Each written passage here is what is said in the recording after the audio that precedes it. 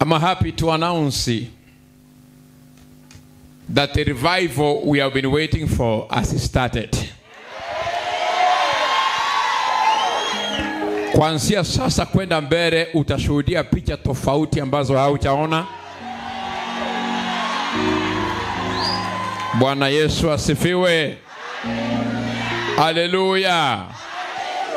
Utasikia shuhuda ambazo sio za kawaida. Maana Mungu anakwenda kujidhihirisha. Yale yote watu wameongea kutuhusu yamepitwa na wakati. It's now something of the past. It is their time to receive from the Lord. They belong to us. They are part of us. And this mission is for them. Praise God. Hallelujah. Natangaza tena kwa mamlaka kwamba revival imeanza. Kutakuwa na mafuriko ya uponyaji. Hallelujah. Uko tayari kuwa partaker wa mambo makuu? Are you ready to be a partaker of great things? Hallelujah. Sit down, please.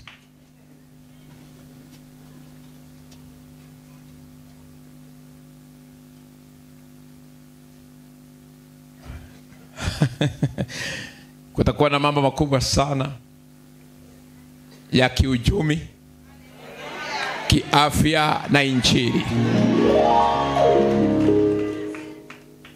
I wish Mungu angekuwa wakati anaongea anabadilisha sauti yangu, anatumia ile mmezoea.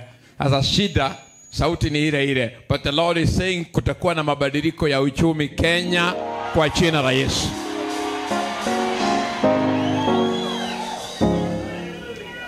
Hallelujah. Hallelujah.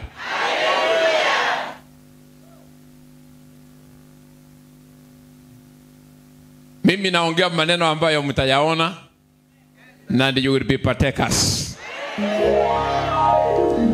Hallelujah.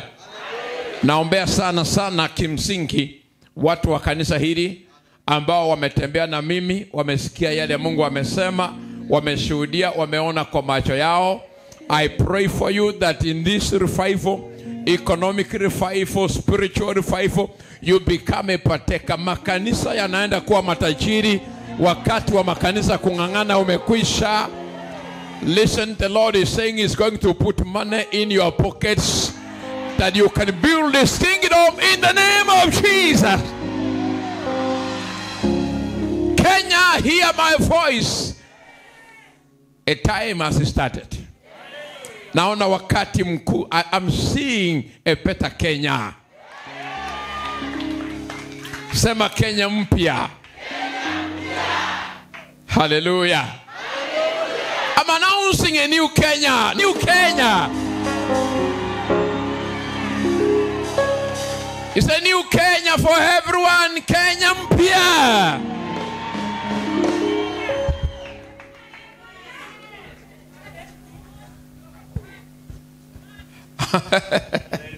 Naona Kenya ambayo itakuwa na kazi nyingi kuliko watu wa kuajiriwa.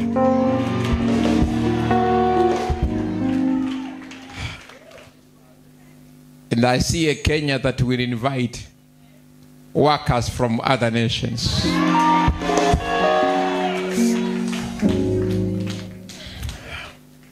I know some of you may not see this because when you go through struggle for many days, when relief comes, some people die without partaking. Do you know there are people who die? They overwait for something that when that thing comes, they can't even enjoy it. They die before they receive it. But I pray that this church will be physically, will attend to what I am saying. But I want, as I tell people about this new Kenya, I want you to tell them on my behalf through what is happening in your life. Kutakuwa na mambo yanatokea kwa maisha yako ambayo watu hawataongojea uambie uko kwenye Kenya mpya. Wataona tu ni Kenya mpya. Hallelujah. Tafadhali don't confuse. Sasa tumetoka hapo kwa One Kenya, tumetoka kwa Kenya kwanza, tuko kwa Kenya mpya. Hiyo ndio kazi ya kanisa. Mambo ya siasa yamekwisha. Nimesikia wengine mlikuwa na chuki kati yenu. Forget about it. Those are small things. Let us move to the new Kenya that God has given us. It's a new Kenya. It's a new morning. Hallelujah. Kilio kimekwisha. Kanisa nisikilize. Kilio kimekwisha na tumeingia hapa. Tafadhali na waomba kwa heshima. Maana hatutaki mtu yeyote haachwe nyuma. Bwana Yesu asifiwe. Muifanye kama ile ya Wamisri.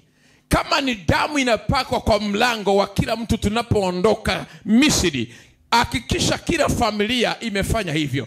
Please let every member participate. Usijiweke nyuma.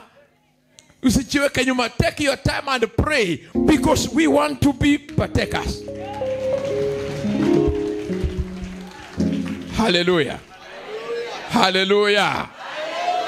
Hello. Every one of us, use that key to enter the new Kenya. Just open it. It's a prophetic key that I have given you this hour.